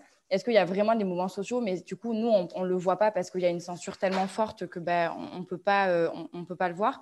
Et d'autre part, que pensent les Chinois? Alors, je me doute qu'il y a aussi différents avis, mais que pensent les Chinois en majorité de leur gouvernement? Et est-ce que notamment les jeunes générations remettent en question ce système autoritaire en Chine? Et votre nom, c'est? Parce que Marc disait vous êtes EB, mais vous appelez comment? Pardon, c'est Émilie. Émilie, merci Émilie. Oui, vous posez les questions fondamentales. Alors, c'est difficile pour moi de parler au nom des Chinois. Je ne parle qu'au nom de ceux que j'ai interviewés, de ceux que je connais, etc. Globalement, il me semble que les gens font plutôt confiance pour le moment, puisque qu'est-ce qu'ils voient? Que depuis les années 80, leur sort s'améliore quand même. C'est très frappant pour ceux qui vont en Chine régulièrement, par exemple une fois par an ou une fois tous les 2 ans, de voir à quel point les villes deviennent merveilleuses, quoi. Enfin, évidemment, c'est des grandes villes polluées, etc., mais elles s'améliorent, les infrastructures s'améliorent, la vie des gens au quotidien s'améliore. Et ça, on ne doit pas le nier, c'est comme ça. Et donc, à l'échelle de l'individu, lui, qu'est-ce qu'il voit? Il voit que son sort s'améliore et il pense que le sort de son enfant s'améliore. C'est ça qui est important, c'est que par rapport à des pays européens où on est un peu dans le déclinisme total et qu'on est inquiet pour l'avenir de nos jeunes, etc., là-bas, c'est plutôt plein d'espoir, malgré tout. Et donc, finalement, ils ne sont pas dupes, ils savent que ce régime n'est pas mieux qu'un autre et pire qu'un autre. Je pense qu'ils sont très, très fâchés quand il y a des épisodes de corruption. Ça, ils n'aiment pas. Mais globalement, ils font plutôt confiance à ce régime qui est en train, d'améliorer leur sort quotidien, de mener le pays à un niveau de développement mondial. Et ça, ils sont très fiers. Alors, on appelle ça du patriotisme. Ici, chez nous, on dit les Chinois sont patriotes parce qu'ils font les manifestations pro-Chine dès qu'il y a le moindre truc. Bon, en fait, oui, j'en sais rien si c'est du patriotisme ou pas. En tout cas, ils sont contents quand leur pays est reconnu. Enfin, même, je pense que ça arrive un peu dans tous les pays du monde, hein. Il n'y a qu'à voir comment on réagit quand il y a les Coupes du monde de foot. Mais en fait, je trouve qu'il y a quand même un degré d'adhésion qui n'est pas idéologique. Les gens ne sont pas du tout idéologiquement attachés au Parti communiste ou quoi que ce soit. J'en ai jamais rencontré un en 5 ans de vie là-bas et en 10 ans de pratique professionnelle et dans toutes mes recherches. Je n'ai jamais entendu quelqu'un me parler avec un minimum d'enthousiasme et de sincérité ou un engagement du Parti communiste. Non, c'est plutôt, voilà, ils sont là, ils font le job. Pour l'instant, ils font le job. Je dirais que c'est ça.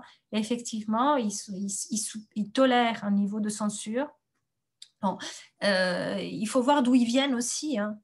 Je pense qu'ils ont un siècle, un XXe siècle assez terrifiant. Si vous lisez l'histoire, hein, je peux vous recommander de lire l'histoire de la Chine, par exemple, de Lucien Bianco, en poche. Le XXe siècle chinois est aussi terrible que le XXe siècle européen, certainement, et même pire. Enfin, ils sont jusqu'au 1911, la fin de l'Empire, ils étaient quand même dans un état style Moyen-Âge, avec une grande pauvreté des campagnes et tout. Après, ils ont eu 10 ans de guerre intestine, les seigneurs de la guerre, etc. Puis il y a eu l'invasion japonaise, puis il y a eu la guerre mondiale, et puis ils se sont détruits là, ils se sont fait la guerre intestine civile, les nationalistes sont partis à Taïwan. Enfin, ils n'ont pas arrêté d'avoir des guerres. Après, il y a eu Mao, il y a eu la famine, après, il y a eu la révolution culturelle. Enfin, depuis les années 80, ils sont contents, hein. En fait, là, ils vivent un bout d'histoire de paix. paix, de bonne santé.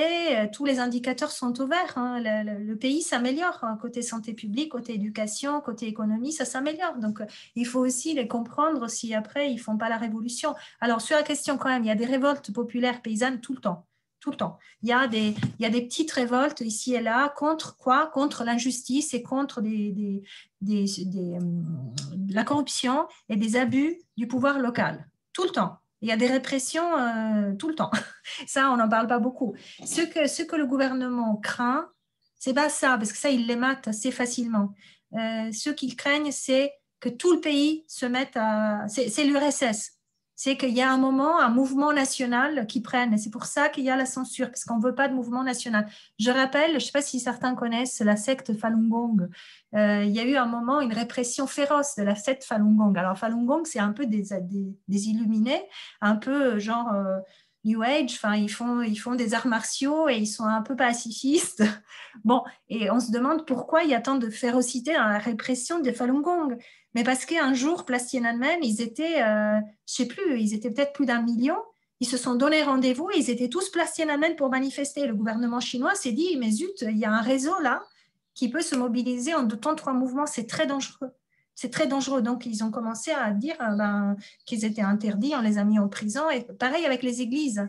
Les catholiques, ceux qui ne sont pas membres du parti et qui adhèrent à l'église contrôlée par le parti, ils sont persécutés, ils sont en prison parce qu'on a peur.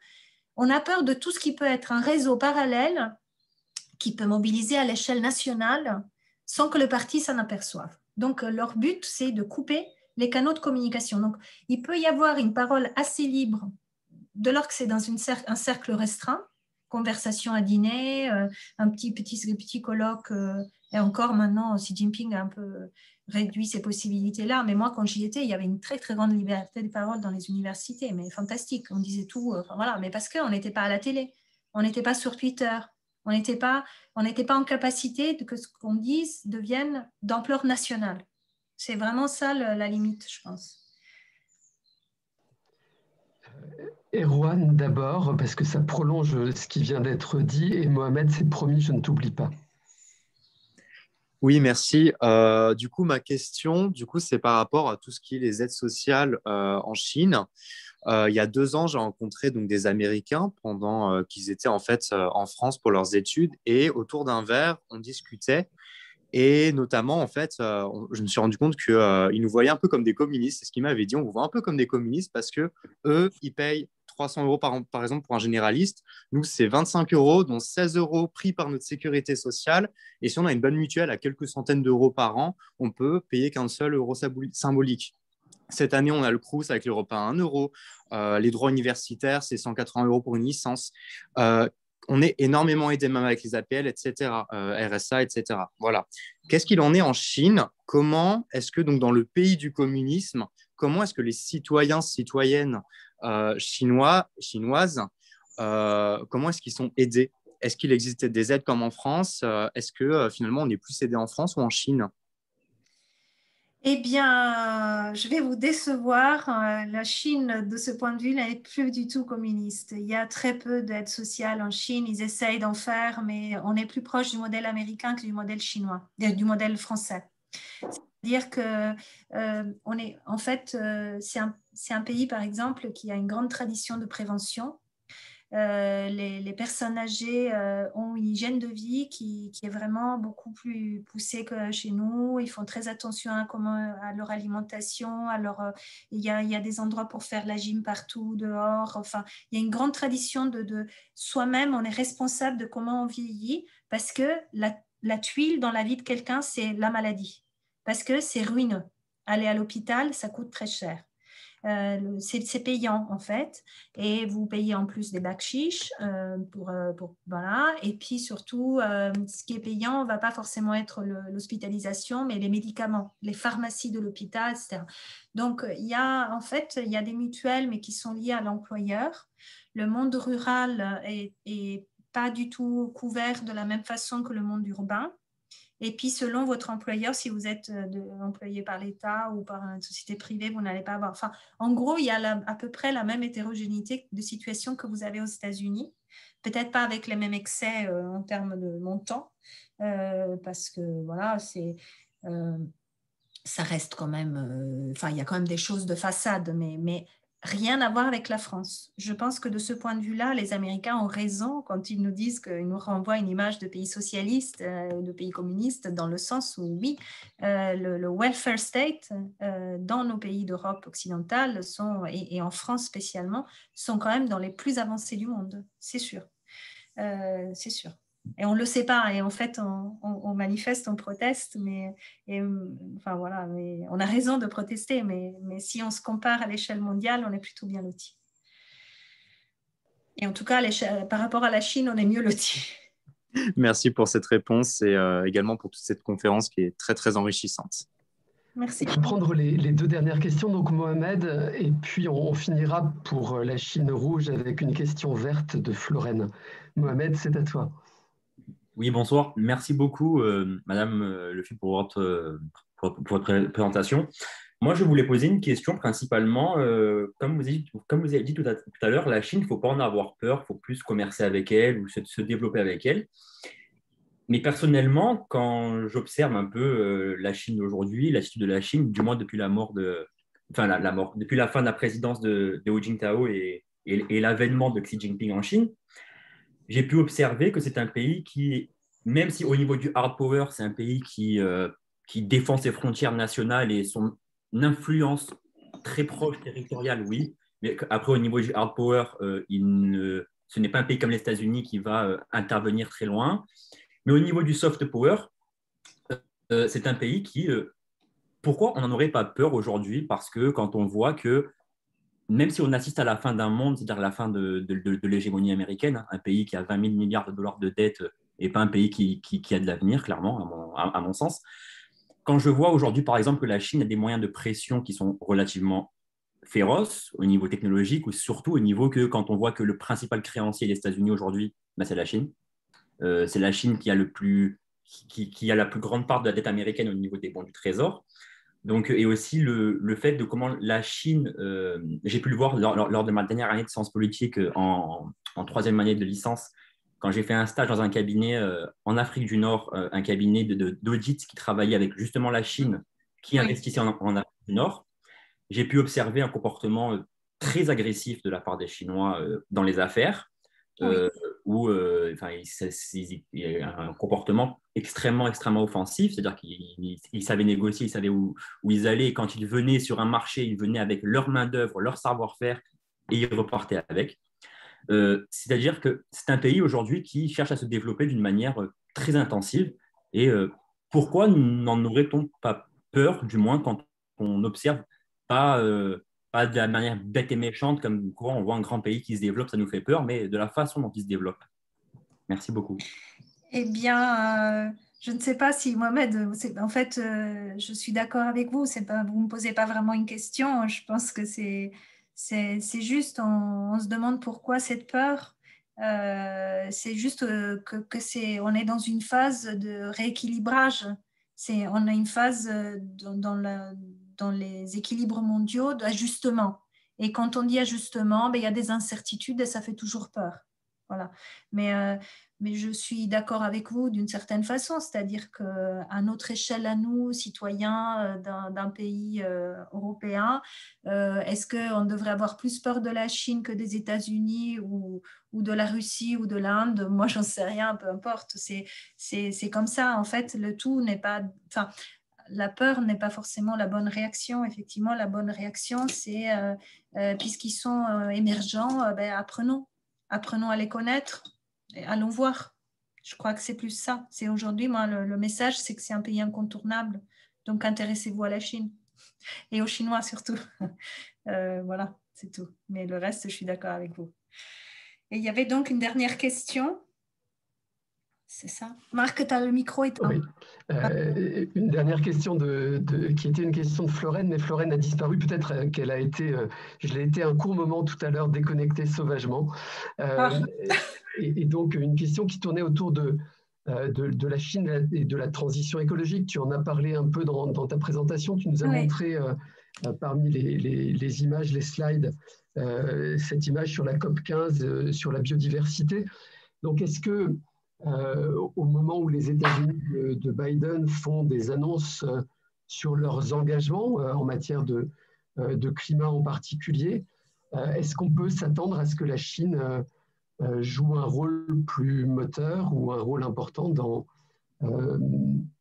les questions environnementales et la transition écologique? Ça me paraît évident. Ça me paraît évident parce que les enjeux pour la Chine sont tellement gros qu'elle a intérêt à trouver très vite des solutions. C'est-à-dire que si on pense à l'énergie, la Chine n'est pas producteur de pétrole, elle est producteur de charbon, enfin un tout petit peu de pétrole, mais c'est minime. Et aujourd'hui, elle s'est mise sur le nucléaire, mais le pays est tellement grand qu'elle a intérêt à trouver un mix énergétique viable pour elle et qui lui permette d'être indépendante. Donc voilà, je crois que ça fait 20 ans qu'elle investit dans la recherche sur les économies, sur l'énergie renouvelable, et elle va trouver des solutions, sans compter qu'aujourd'hui, le fait que ces villes soient polluées, c'est un gros handicap pour devenir les États-Unis de demain. C'est-à-dire qu'aujourd'hui, elle attire bien la diaspora, mais elle n'attire guère que la diaspora. C'est-à-dire que moi et vous, on n'a pas forcément envie de nous expatrier durablement en Chine comme on le ferait à Boston. Hein? Peut-être que si, mais globalement, la qualité de vie fait partie de l'attrait d'un pays. Et l'attrait que ce pays exerce sur des talents du monde entier fait partie de son soft power. Et aujourd'hui, il ne fait pas bon vivre dans des villes chinoises, notamment à cause de la pollution. Donc ça, je pense que les dirigeants chinois l'ont très, très, très bien compris. Voilà, il faut juste attendre, mais je ne serais pas surprise que toutes les grandes innovations en matière qui vont aider notre transition écologique viennent de Chine. On peut prendre des paris, mais ça viendra en partie de là-bas. Parce que juste, ils y ont un intérêt économique très fort. Alessia, un immense merci. Pardon à toutes celles et tous ceux auxquels je n'ai pas donné la parole pour leur permettre de porter leurs questions. Mais je crois qu'on a passé un très très bon moment. Enfin, je suis sûr même qu'on a passé un très très bon moment avec toi, Alessia. Et on va voir, grâce à Mélissa, la suite de notre programme. Merci beaucoup. Bonne soirée à toutes et tous. Merci à vous pour toutes ces belles questions et à Marc pour l'invitation.